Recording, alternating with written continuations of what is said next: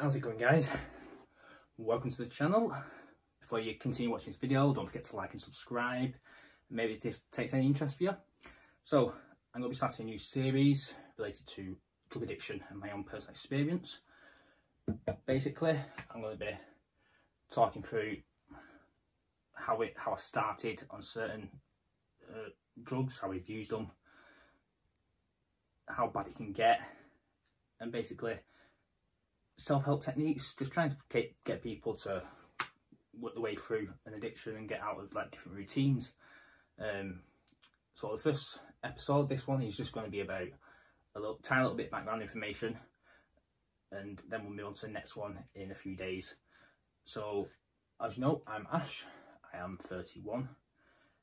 I was born Greater Manchester. I wasn't raised around drugs. Like, family life was good. I've got 3 sisters.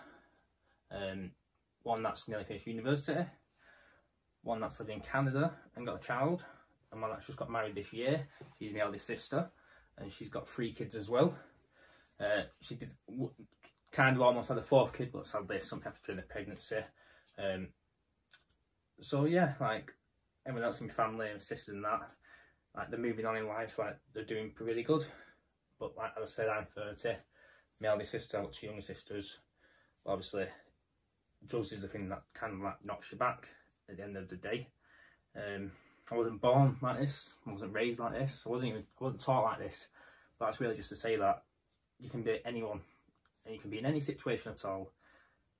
But if you suffer from the disease, like as I say, like it is a disease, and basically at the end of the day, a disease, if you don't get treatment, it's going to kill you.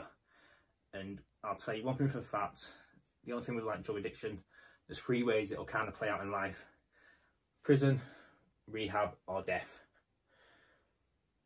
What do you think? What would your choice be?